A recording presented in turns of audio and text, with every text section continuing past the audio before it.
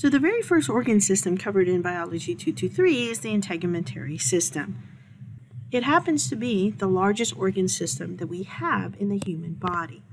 The integument is also known as the covering, which happens to be the first line of our defense because it is the most exposed of all the organ systems that we have. It accounts for about roughly 7% of the total body weight, which is roughly about 10 to 11 pounds, with a surface area of about 22 square feet. Now note, I'm not expecting you to know the total body weight, much less the surface area. It's just rather interesting numbers or data to look at in regards to the integumentary system. So this integumentary system is composed of two major components. So we have the cutaneous membrane followed by the accessory structures. So what we're going to be doing is covering the cutaneous membrane first, and then we're going to follow that up by looking at the accessory structures. So the first part of the cutaneous membrane, commonly known as the skin, which incidentally, if you remember, the cutaneous membrane is one of the 4 tissue membranes. So the cutaneous membrane is composed of the epidermis, which is superficial epithelium. So this is the epithelial tissue layer, and of course we know that all epithelial tissue is avascular, right? So it doesn't have blood vessels that directly feed into the epidermis. Then we have the dermis, which is the underlying area of the cutaneous membrane. So this is where we find the connective tissue layer.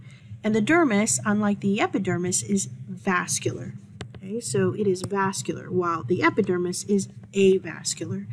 Now within the dermal layer, or the dermis, which is part of the cutaneous membrane, we have 2 layers, or 2 regions. So the first region is the papillary layer. So this accounts for about 20% of the dermis. Deep to the papillary layer is the reticular layer, which we can also refer to as the reticular region. And this makes up roughly about 80%. So what I've done is I've made a drawing over here on the right that basically diagrams or illustrates the cutaneous membrane. So we have the exposed surface, right? Because we're talking about our skin, the integument. And we have the epidermis, which is your epithelial tissue layer, avascular. And then deep to the epidermis is the dermis. So I've illustrated here the papillary layer followed by the reticular layer. So once again, folks, the papillary layer is about 20% of the dermis, and the deeper reticular layer is about 80%. So please note, the papillary layer is the superficial layer of the dermis, and the reticular layer is the deeper layer of the dermis. Now, directly deep to the dermis is a region called the hypodermis. So let's talk about the hypodermis. So the hypodermis, if we break this word down, hypo means below, all right? So hypo means below dermis, totally appropriate. And of course, just like a lot of terms in anatomy, there are other names given to the same structure. So in other words, the hypodermis is also referred to as the subcutaneous. It's also referred to as the subcu, and it's also referred to as the superficial fascia.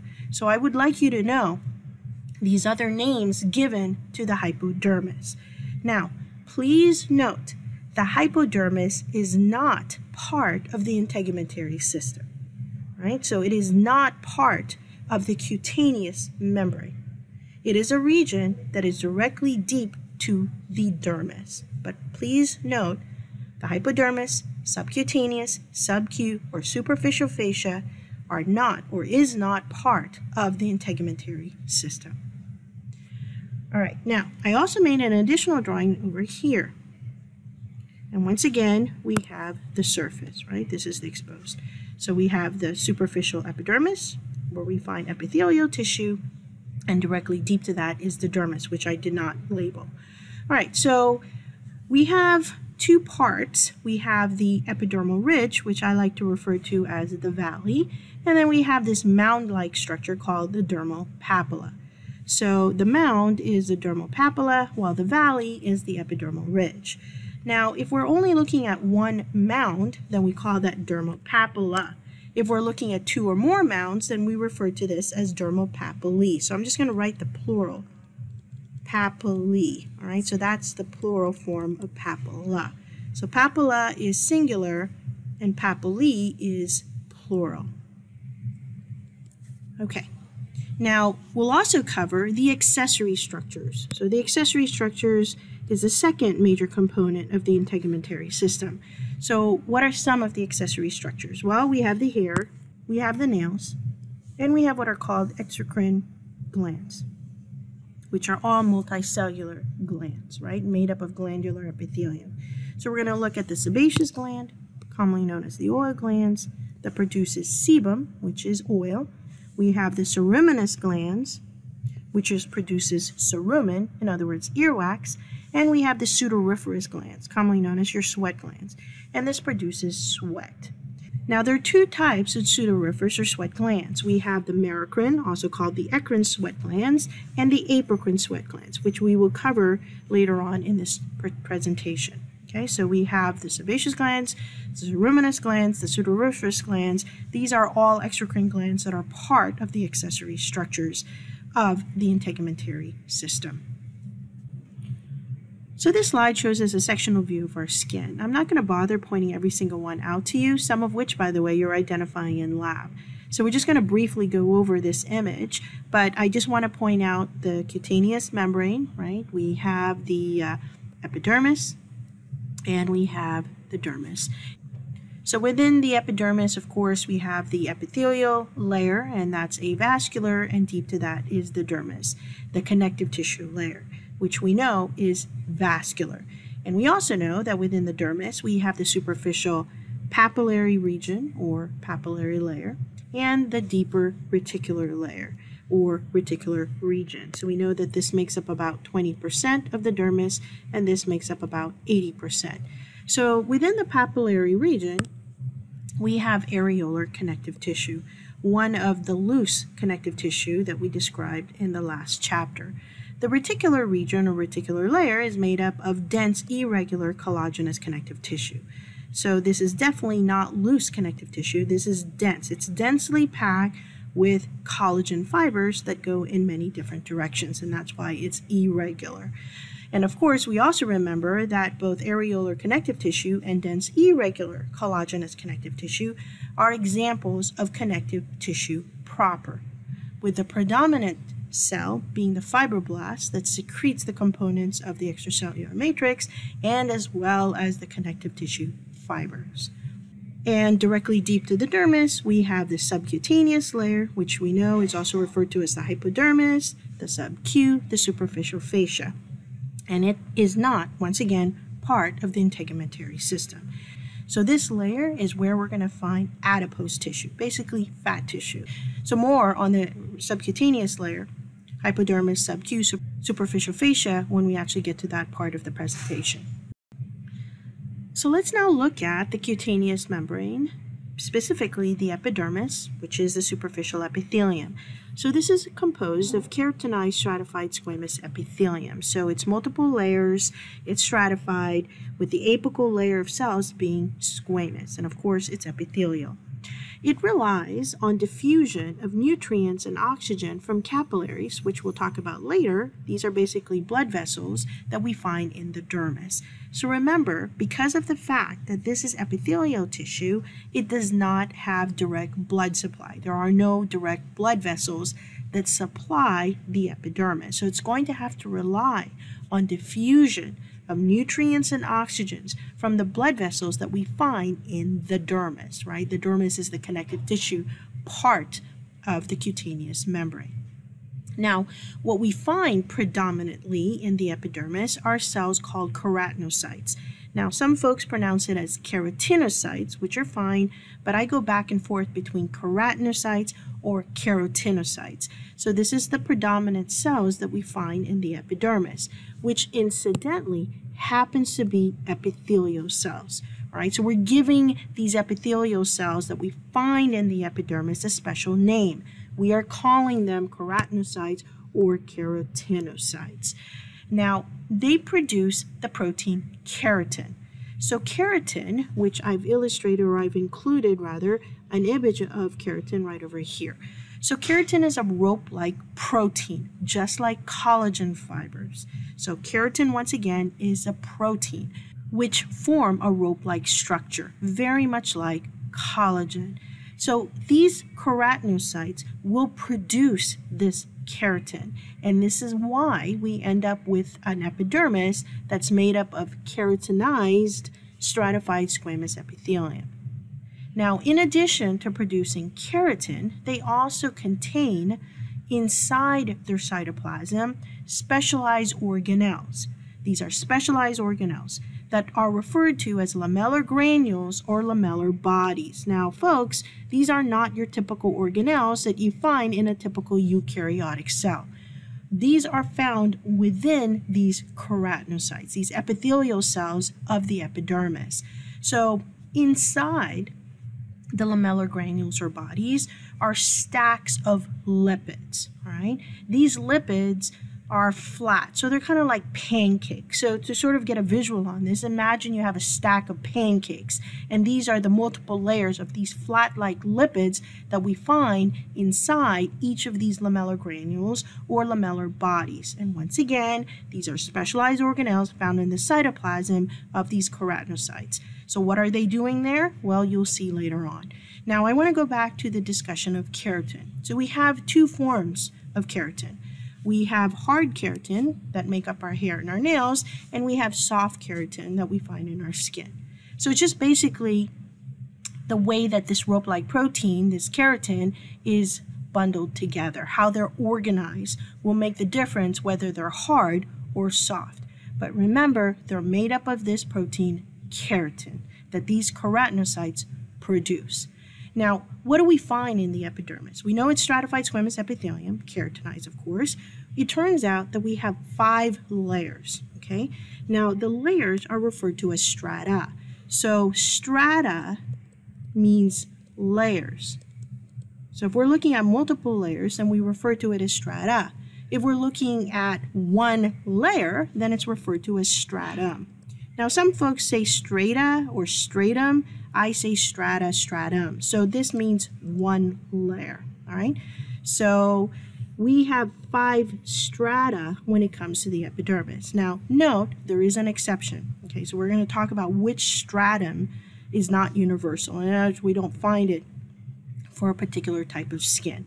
All right, so the way I'm doing this is we're going to start off with the deepest layer, and we're going to work our way up to the superficial layer. So in other words, we're going to start with the deepest stratum and work our way to the superficial stratum.